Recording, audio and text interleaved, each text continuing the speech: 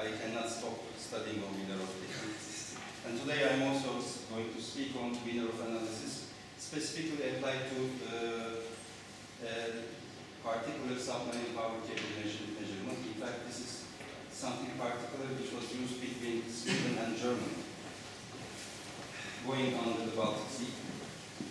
In fact, I keep on talking about the formulations, mathematical formulations, but I tried to keep it much simpler and decided to explain what is Wiener-Hopf technique, what Wiener-Hopf technique is, and what the problem is that we are trying to apply, and also what we want to get from it, from this analysis. So I will try to keep it as simple as possible. This was the work which started when I was there in Sweden, in collaboration with Börje Nilsson and Sven Nordebo, both from Linné University, Eskişehir. And this collaboration is in fact still going on. I mean, of course the research takes us somewhere else sometimes and we go from that direction. And I don't think it will end up that soon also.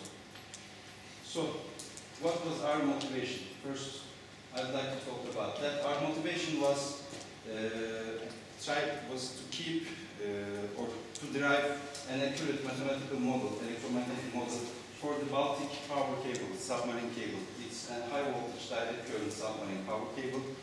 It's produced by ABB, Sweden. And in fact, this was a project which started with the support of ABB company who produced these cables. And we decided to drive an accurate electromagnetic model for them. And the ultimate goal of this project was in fact to localize the faults in these cables. I mean, maybe you heard of that before, but in these power cables sometimes a partial discharge occurs from the outer conductor here to the inner conductor. It's some sort of lightning. When the lightning happens in air, it's not so problematic because it's gas molecules and they end up at the previous position very quickly. But when it happens in the dielectric, it cannot be the same anymore. So you have to find the location of this fault and change the cable there. When the cable is underwater, and when it's a 250 kilometer long cable, it's very important to localize the fault as accurate as possible. That was the idea, in fact. So that's why we needed a mathematical model rather than a computational model, because we needed accuracy more than practicality. The cable was used between Trelleborg and Lübeck. This is southern Sweden and this is northern Germany. There are two lines, and this purple one is 250 meters long. Starting from 2010, there has been experiments made on this cable. The experiments were repeated several times until now, and this is the moment when Sven Nordebo himself is there now. He's trying to make the experiment. It was a picture from 2010. He did that again several times more. So we made some measurements in time domain. In fact, the measurements were done in time domain, but then of course we converted them to frequency domain FFT, the measurement results. And at the same time we tried to derive this electromagnetic model and try to see how our model reflects the measurement results. Is it well or not? This was the measurement setup. We needed a connector between a coaxial cable and the real power line. The pictures are not very clear to see. And this is the model for the power cable. In fact, there are many layers in this power cables. It's not a very simple coaxial cable. It has 10 layers at total. And in some layers there are semiconductors, at some layers there are insulators like dielectric materials, at some layers there's lead or iron. So it's in fact a little bit complicated. This is a simple model for the measurement setup. There's a coaxial cable here, which is connected to an oscilloscope or something, measurement device, something like that. We needed a connector between the coaxial cable and the power line because they don't have the same diameters and so. So this connector was produced by ourselves, and there we see the power line, which is a very complicated one with many layers. So this is the geometrical model for that. Here we model the coaxial line, here is the connector, and this is the power line. When we see this, in fact, we see a lot of scattering mechanisms at once. First, we have step discontinuities here. Sorry.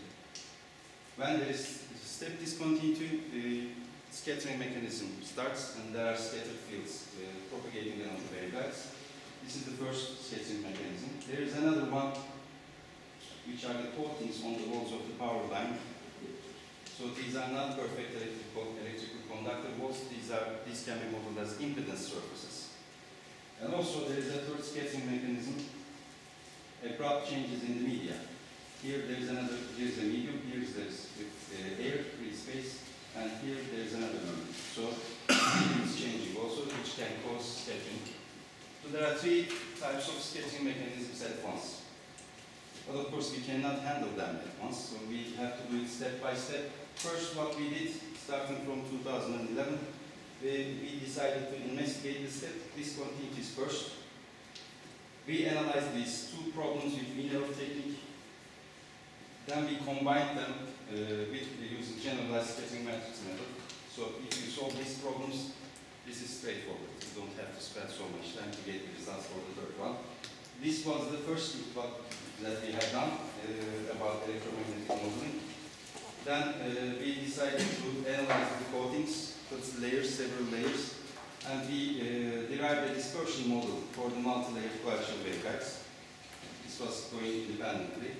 We used this model, dispersion model, in this third problem, and this was the last step we have done about that. In the future, what we plan to do more is we want to derive an approximate boundary condition for the multi-layered surfaces, because now that we know what the dispersion equation is here in multi-layered waveguides, we can make use of it to derive an approximate boundary conditions. This is the first target that we aim to do soon. Then we will study the abrupt changes in the media. Probably we will prefer to use model matching technique there, which is much easier than Wiener-Hopf technique. These are the future plans. So I want to talk about what the Wiener-Hopf method is first, and who are these people. That's more important. There are two guys, Wiener and Hopf, who derived this, and these are the two guys. In fact, these are very interesting characters. I will talk about their characters first. They derived this method, Wiener-Hopf method, with a paper written in 1931. How they ended up doing that, first I want to talk about Wiener first. He was born in the United States, in fact, but he is from Jewish German origin. His father and mother were Jewish and German. And his father was a teacher, a high school teacher. He decided to educate Wiener himself. He didn't send him to school until the age of 9. Then he eventually sent him to school, and at the age of 11 he got his high school degree. Then at the age of 14 he got his bachelor's degree from mathematics. Then at the age of 17 he was PhD. It was a quick life. He did it very quickly, but he paid for that, because he became a very interesting character. After the First World War, and after he was 22 or something like that, he started to work in MIT, and throughout his career he was there in MIT, and he was very famous in MIT, not because he was a genius, of course he was a genius, but because he was a little bit absent-minded, I should say. He was forgetting everything, almost everything. And there are too many jokes about Wiener in MIT still being told about. One I can tell, for instance, one day he leaves his office from MIT, goes home, he finds his house all empty, no furniture, no family. And he cannot understand what's going on. He finds a little girl in the neighborhood, he asks where the Wiener family is, and she says they moved that day, that particular day, a few blocks away. They are living in a different street now.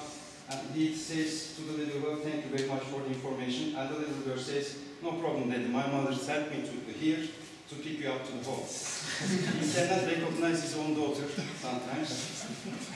I don't know if this story is true or not, but there are too many stories like that about Wiener. He was such a guy.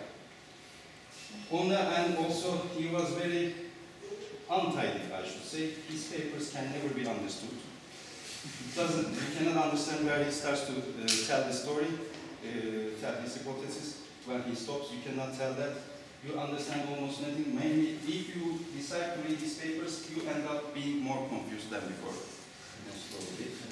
And sometimes, a few times in his career, he went to Germany as a sabbatical, and he met a lot of people from Germany. Of course, he was from German origin, so he was familiar with the culture. And he met Wiener-Hopf in Germany during one of his visits. He invited Hopf to MIT in the beginning of 1930, and he offered Hopf a position of assistant professor, and they started to work together in the beginning of 1930. On the contrary to Wiener-Hopf, is very tidy, very disciplined, and very accurate. His papers are very well organized. He is almost the opposite of Wiener as a character. But they were very happy working together, and immediately they developed this method, Wiener-Hopf method. In fact, it was developed first as a method to solve an integral equation. Then this method was adapted to many other areas. After working 5 or 6 years together, Wiener-Hopf accepted a job offer from University of Leipzig, Germany. They offered him a full professorship position and a lucrative salary, and he decided to accept that. The only problem was that the offer was coming from German Nazi regime. And because he accepted that job offer, the scientific community never forgave him. Almost they tried to erase his name from almost everything he has found. And successfully they did somehow. Of course, Wiener-Hopf was also very sorry for that decision that he made in 1936. After the Second World War, he went back to the United States and became a US citizen. When asked to Wiener, remember he was Jewish, he said that he did not blame Hopf for this decision because it was a very good offer. It was hard to say no, but I don't know what his real feelings are. I just know that they were not in connection anymore until they died. Also from this Wiener-Hopf equation, Wiener-Hopf method, there was another method developed from that. It's discrete version. In fact, maybe you've heard of that. It's called Wiener filter now in signal processing, digital signal processing. In fact, it should have been called Wiener-Hopf filter because it's the outcome of Wiener-Hopf method. But because the scientific community did not want to use Hopf names, it's now known as Wiener filter instead. It's somehow sad, somehow interesting story that they had together, but there's something that we are certain. They were both good mathematicians. They did a lot of things until they died. What is Wiener-Hopf method? Basically, in fact, it relies on integral transform applied to the Helmholtz equation. Probably you've heard of Helmholtz equation before. And the boundary conditions and continuity relations related to the specific problem we have.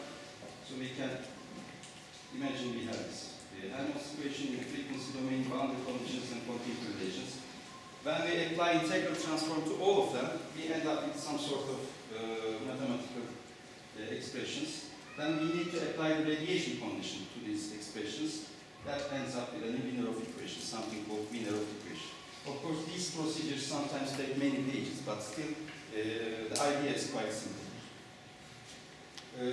So about solving the Wiener-Hopf equation, I will talk about the procedures very briefly, but at the end we use the edge conditions in addition to these boundary conditions and continuity relations, and that gives us the solution.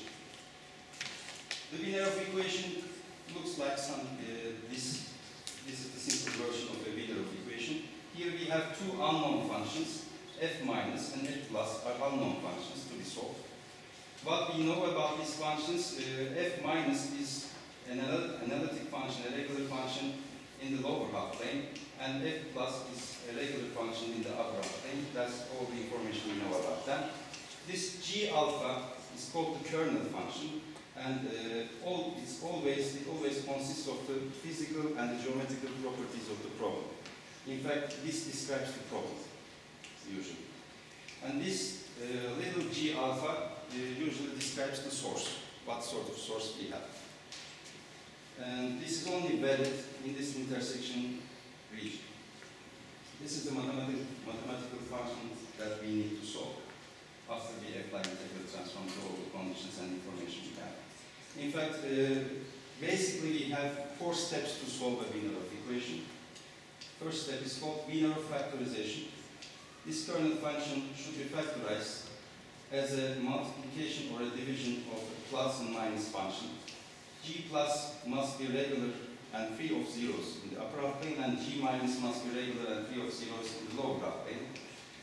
These two methods, both of them are acceptable.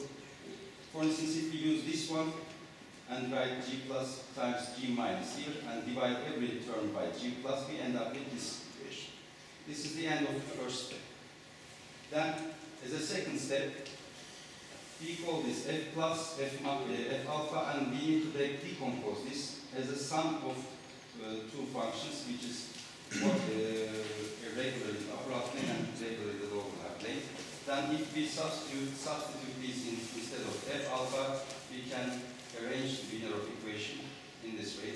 This way now we see that left-hand side of this equation is regular in B minus in the lower half plane, and right-hand side is regular in the upper half plane. So we can separate all the terms with this classification. The third step is called principle of analytical continuation. In fact, it's a general principle in complex calculus. We suppose we have two functions. One is called F1 alpha, which is regular in B1, and F2 alpha, which is regular in B2, and they are equal to each other in the intersection value, intersection domain. Then we call F2 an analytical continuation of F1 from B1 to B2 through this domain. This is called analytical continuation. And we can introduce a function called P alpha, which is equal to F1 in the region B1 and F2 in the region B2. So they were equal to each other in the intersection domain, so this doesn't violate anything. That means this P alpha will be regular in the union of these two regions. We use this idea to solve this Wiener-Hopf equation. This is regular in the lower half plane, this is regular in the upper half plane, and they are equal to each other in the intersection domain. So we can introduce a function P alpha, which is equal to this expression in B plus in the upper half plane and this expression in the lower half plane. Then P alpha should be a regular function in the entire domain, entire complex domain. That means it's an entire function, which doesn't have any singularities at all. The last step to solve the Wiener-Hopf equation is the Lewis theorem. It's a one-sentence theorem. It's very simple, but it's very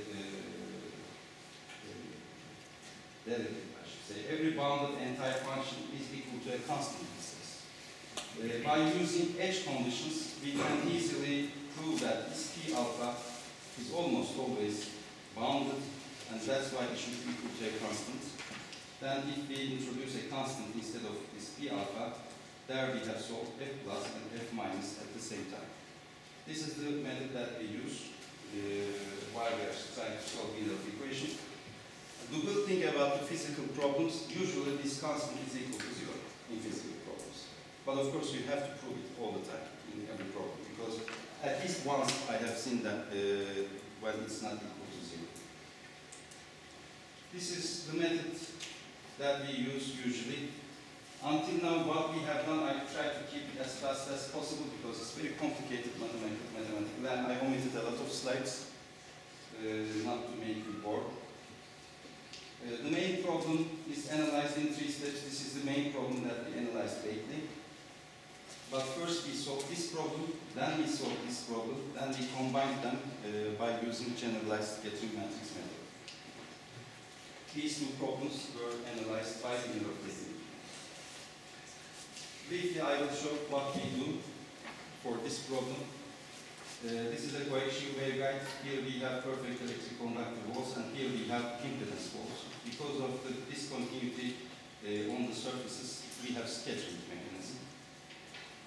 We can call the phi component of the magnetic field as function u. If we call this u, then using the well-known Maxwell's equations, we can introduce the rho component and the z component of the electric field in terms of this function u. Of course, you have to keep in mind here that we have used e to the power of minus I omega t time convention. Usually you will see e to the power of plus j omega t. That is the opposite. That's why here you don't see minus j, you see plus I. The incident field is a TM, transverse magnetic mode. electromagnetic wave written in terms of this mode shape function. And these are the Bessel functions, usual Bessel functions.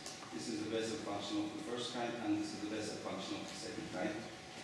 We introduce a total field, which is the sum of the incident field and the scattered field. So this U will represent the scattered field.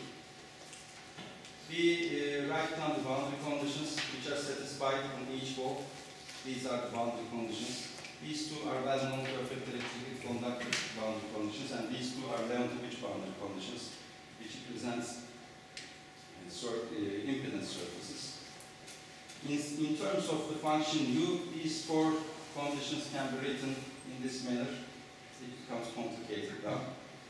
What we do, we apply Fourier transform, Fourier integral transform, to the Helmholtz equation and all these boundary conditions one by one, and we use radiation condition. Then we find these two Wiener-Hopf equations.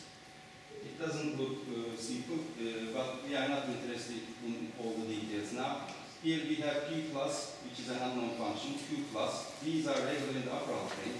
We have P minus and Q minus, which are regular in the lower half plane. There are four unknowns, and two Wiener-Hopf equations, which must be satisfied simultaneously, because we see P plus and Q plus in both equations.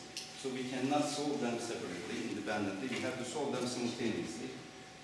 These P plus and Q plus, P minus and Q minus, in fact, comes from the Fourier transforms. We don't know these functions, that's why we don't know what they are when we apply the Fourier transform. We represent them with P and Q functions. Also, we see some functions here, V1, V2, Chi1, Chi2. These are the kernel functions that we end up with, and all these, in fact, involve some sorts of Bessel functions, as we see here. If we write them explicitly, it takes some time. And these two represent, of course, the source. First of all, we need to do factorization, as I said before. This is the first step to solve the Wiener-Hopf equation. We have to factorize this V1, function V1, as this. If we put minus alpha instead of alpha, then we end up with V1 minus alpha function. So the split functions are, in fact, symmetrical to each other. If we use these split functions in the Wiener-Hopf equations and divide all the equations by V1 minus alpha and V2 minus alpha, we end up with these two equations.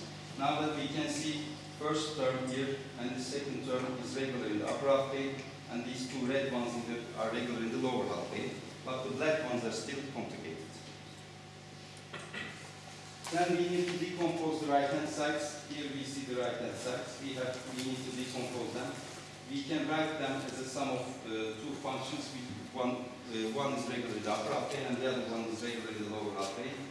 We represent the ones regular in the upper half plane with the blue color and the ones regular in the lower half plane with the red color. When we substitute these in the Wiener-Hopf equations, first Wiener-Hopf equation will look like this. Now we are only left with one term to be handled. The others are already separated from each other, and the red ones and blue ones can be seen explicitly. What we do here, we have another problem here. We cannot do factorization, because if we do factorization, we ruin these ones. That's why we have to find another way to handle this.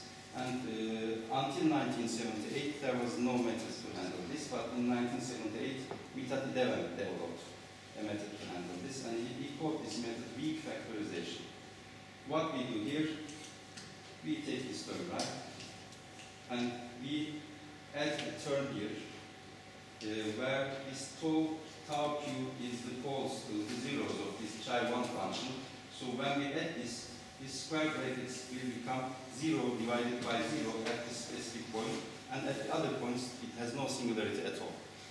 And this AQ is, of course, the residues of these poles. So here, with adding this term, we make it regular in the upper half plane, but we added one term, so we have to add it here also.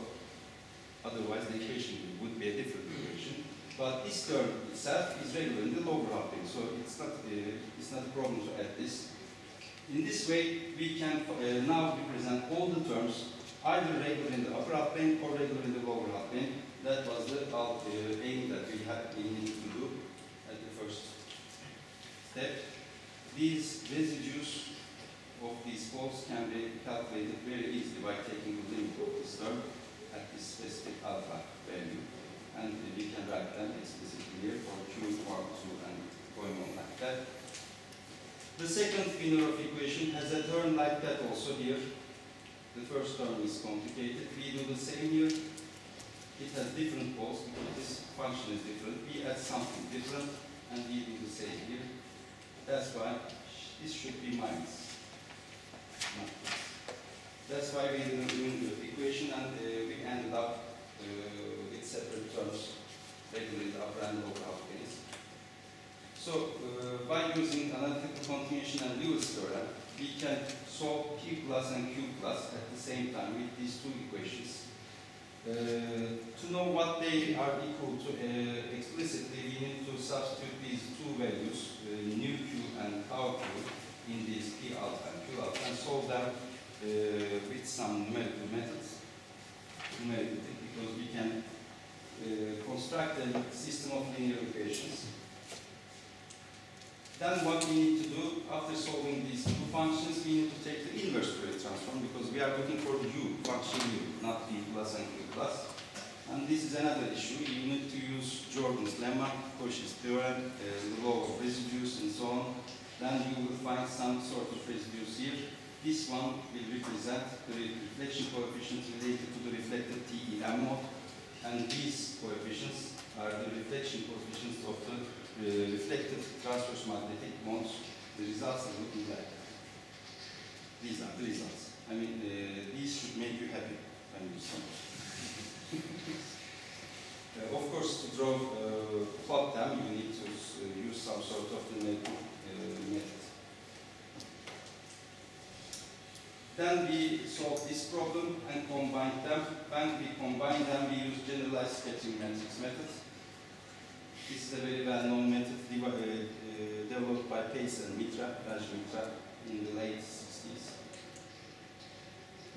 What is that? Basically, the generalized scattering method. When you solve this problem, you can construct an S matrix, scattering matrix for this problem.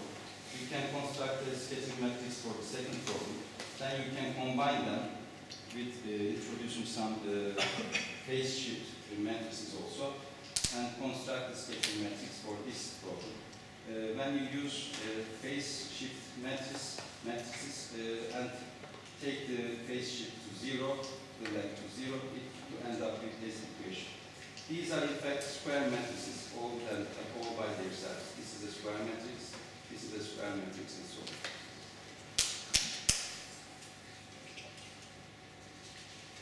And I will briefly talk about the mode matching technique as well. This is a very simple method. I can say you honestly, this is really very simple, because if you know a little bit about waveguides, you can directly understand what mode matching technique is. Here you see two regions. This is region A. This is a coaxial waveguide. That's why this region and this region are the same. And here you see region B. In both regions, independently, there will be some modes which propagate in the waveguides to both directions. It's easy to derive them because you usually do that in your courses. You write down the eigenmodes and eigenfunctions related. That's solving the Helmholtz equation. You can do that for the region A and region B separately. You can see here TEM mode, and these are transverse magnetic modes. And these two mode-shape functions can be derived from the dispersion equations. Then you use the continuity relation at this specific region. You can call this Z equal to 0. Here, the electrical and magnetic fields should be continuous. You use that information, and then immediately you end up with a linear system of equations which can be solved numerically very easily. So in fact, you don't have to use Wiener-Hopf technique all the time, but we do. Why? Because we have to prove that mode matching technique gives as good results as Wiener-Hopf technique when we do. Usually it does not. And we have to know when it does and when it does not, because then we can decide when to use it or when not to use it. And the numerical results are here. for 1 centimeter, 3 centimeters, and 10 centimeters waveguide for the walls of the coaxial cable, and the surface impedance 0.1 high. This blue line represents the result for the Wiener-Hopf technique, and the red one represents the result for the mod matching technique. We can see that at low frequencies they agree very well. When frequencies get higher, the agreement is not as good. It's simply because we need much more elements in the mod matching technique to have accurate results, because in theory, to have 100% accuracy in mod matching technique, you need to have infinite number of unknowns. It's not possible numerically, that's why you have to truncate it somewhere. If you need to work in high frequencies, you need to have a much bigger truncation number, which brings computational time. But usually in our particular application, we usually are interested in these low frequencies, and with this analysis, we could see that we could use both techniques, which would give as good accuracy as possible. And maybe at some points we don't have to deal with all these complex calculus all the time. Mod matching technique is much easier. We compared these two techniques for different values also different impedance values. And we saw almost the same results for each value. We also compared the results for the area ratios for the two parts of the coaxial waveguide. And we saw that when the area ratio increases, the reflection coefficient also increases. And also the effect of the surface impedance was also studied, and we saw the same result there. Then recently what we have done, at the beginning of the presentation, I talked about that a little bit. We studied the dispersion modeling of these multi-layered coatings. And what we did, we used vector ray functions, a very different technique, not Wiener-Hopf technique, not numerically technique, it's a new one, new one for us. Vector ray functions were introduced for each layer, and then the boundary conditions and the continuity relations were considered at each interface. And the general structure of the fields were looking like that. When we applied the boundary conditions, we saw these equations. This is the first interface, this is the last interface, and these are intermediate interfaces. So then we have another system of equations to solve. In this system, our unknowns are these values, the Bessel function, k sub 1, rho sub 1, and so we introduce them as unknowns and solve that numerically. We want to do that because in the near future, we want to develop an approximate boundary condition for these multi-layered walls, and we need to know where the wave numbers should be for each mode. Here, this is the most accurate results that we can get. This is the quasi-TEM mode, the location in the complex plane, the wave number of the quasi-TEM mode, and this is the first transverse magnetic mode, TM01, and the second one will be probably somewhere here. It will go on like that. When we derive the approximate boundary conditions, we will analyze our own wave numbers and see if they agree well with this dispersion modeling. This is the paper that was published about the latest analysis we have done.